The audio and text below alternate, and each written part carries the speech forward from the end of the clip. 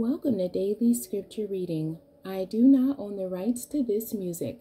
Ezekiel chapter 16. This is the Amplified Version. God's grace to unfaithful Jerusalem. Again, the word of the Lord came to me, saying, Son of man, make Jerusalem understand the heinous and vile nature of her repulsive idolatrous acts, and say, Thus says the Lord God to Jerusalem, all of Israel, your spiritual origin and your birth are from the land of the Canaanite.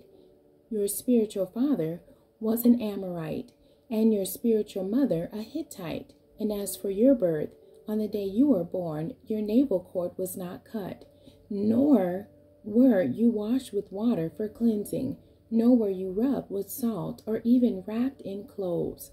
No eye looked with pity on you to do any of these things for you, to have compassion on you. But you were thrown out in the open field, for you were loathed on the day that you were born. When I passed by you and saw you squirming in your newborn blood, I said to you, while you were there in your blood, live. Yes, I said to you while you were there in your blood, live. I made you, Israel, multiply like plants which grow in the field, and you grew up and became tall, and you reached the age for wearing fine jewelry. Your breasts were formed, and your hair had grown, yet you were naked and bare. Then I passed by you again and looked on you. Behold, you were maturing, and at that time for love. And I spread my skirt over you and covered your nakedness. Yes, I swore an oath to you and entered into a covenant with you, says the Lord God, and you became mine. Then I washed you with water. Yes, I thoroughly washed away from you the clinging blood and anointed you with oil. I also clothed you with embroidered cloth and put sandals of porpoise skin on your feet, and I wrapped you with fine linen and covered you with silk. I adorned you with ornaments, and I put bracelets on your wrist and a necklace around your neck. I also put a ring in your nostril and earrings in your ears and a beautiful crown on your head. Thus you were adorned with gold and silver, and your dress was made of fine linen and silk with embroidered cloth.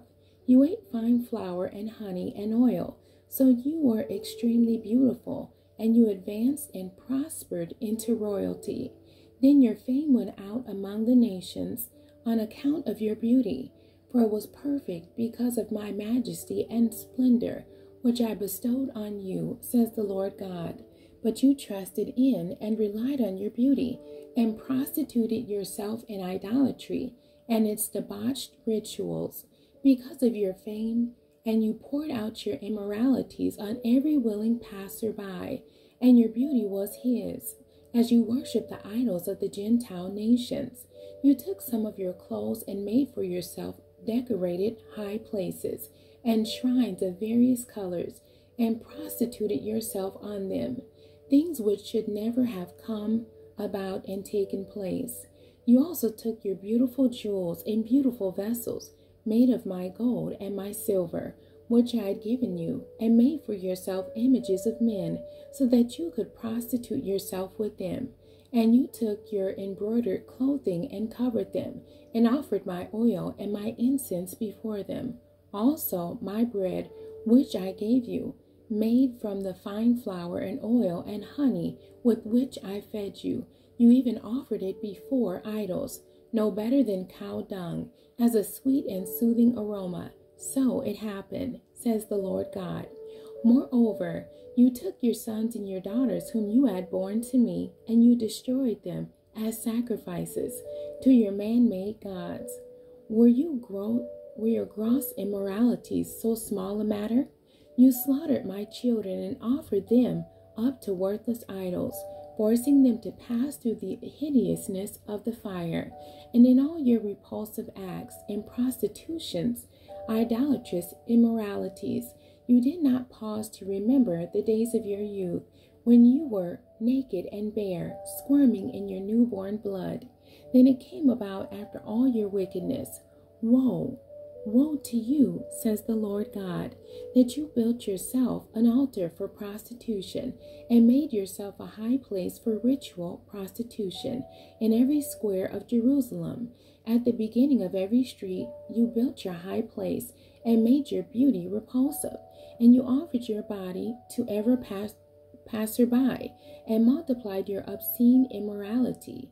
You also prostituted yourself with the Egyptians, your lustful neighbors, by embracing their pagan rituals, and you multiplied your obscene immorality to provoke me to anger. Behold now, listen very carefully. I have stretched out my hand against you, reduced your portion, and handed you over to the desire of those who hate you, the daughters of the Philistines, who are ashamed of your infamous behavior. You prostituted yourself with the Assyrians, because you were not satisfied. You prostituted yourself with them, and still were not satisfied. Moreover, you increased your obscene immorality with the land of tradesmen, Chaldea, Babylonia. And yet even with this, you were not satisfied. How weakened by longing and lust is your heart. Mind, says the Lord God, while you do all these things, the actions of a bold and brazen prostitute. When you built your shrine altar for prostitution at the beginning of every street and made your high place in every public square, you were not like a prostitute because you refused payment. You adulterous wife who welcomes and receives strangers instead of her husband. Men give gifts to all prostitutes, but you give your gifts to all your lovers, bribing the pagan nations to come to you as allies from every direction for your obscene immoralities. And you are different from other unfaithful women in your promiscuity, in that no one follows you to lure you into prostitution, and because you give money and no money is given you. In this way you are different. Therefore, O prostitute Israel, hear the word of the Lord. Thus says the Lord God, because your lewdness was poured out and your nakedness uncovered through your obscene immoralities with your lovers, pagan allies, and with all your repulsive idols, and because of the blood of your sons that you gave to them. Therefore, listen, I will gather all your lovers, pagan allies with whom you took pleasure, and all those whom you loved with all those whom you hated. I will even gather them against you from every direction, and will expose your nakedness to them, that they may see all your nakedness, making you, Israel, an object of loathing and of mockery, a spectacle among the nations. And I, the Lord God, will judge you like women who commit adultery or shed blood are judged. And I will bring on you the blood of wrath and jealousy. I will also hand you over to your lovers, and they will tear down your shrines, demolish your high places, strip you of your clothing, take away your jewels, and they will leave you naked and bare. They will also incite a crowd against you, and they will stone you and slaughter you with their swords. They will burn down your houses with fire, and execute judgments on you in the sight of many women, Gentile nations. Then I will make you cease your prostitution, and you will no longer hire your lovers. So I will calm my wrath toward you, and my jealousy, resulting from being denied what is rightfully and uniquely mine, will turn away from you. I will be pacified and no longer angry, because you have not remembered the days of your youth, but have enraged me with all these things. Therefore, I in turn will bring your conduct down on your own head, says the Lord God, so that you will not commit this lewdness on top of all of your other repulsive acts. Behold, everyone who uses proverbs will use this proverb against you, like mother, like daughter. You are the daughter of your mother, who loathed her husband and her children. You are the sister of your sisters, who loathed their husbands and their children. Your spiritual mother was a Hittite, and your spiritual father an Amorite. Now your older sister is Samaria, she with her daughters, outlying cities, who live north of you. And your younger sister is Sodom, she with her daughters, who live south of you. Yet you have not merely walked in their ways, or behaved in accordance with their pagan practices. But as if that were too little, you soon acted more corruptly in all your ways than they. As I live, says the Lord God, Sodom, your sister, and her daughters have not done as you and your daughters have done. Behold, this was the sin of your sister Sodom. She and her daughters, outlying cities, had arrogance, abundant food, and careless ease, but she did not help the poor and needy. They were haughty and committed repulsive acts before me. Therefore, I removed them when I saw it. Furthermore, Samaria did not commit half of your sins, but you have greatly increased your repulsive acts more than they.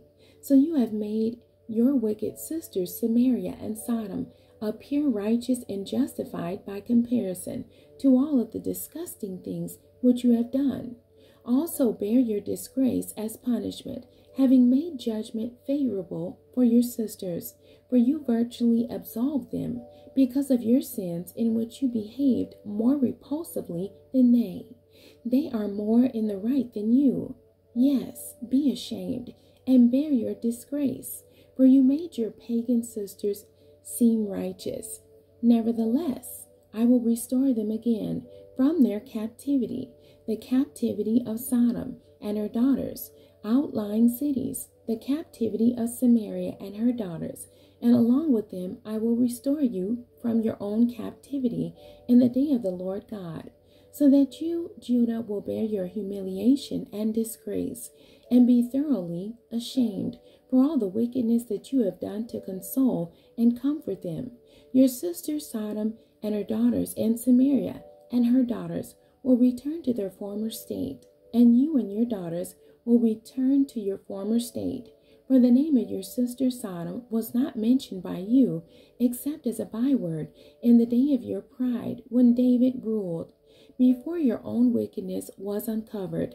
Now you have become an object of reproach, and a byword for the daughters of Aram and of Edom, and all who are all round her, and for the daughters of the Philistines, those surrounding you who despise you.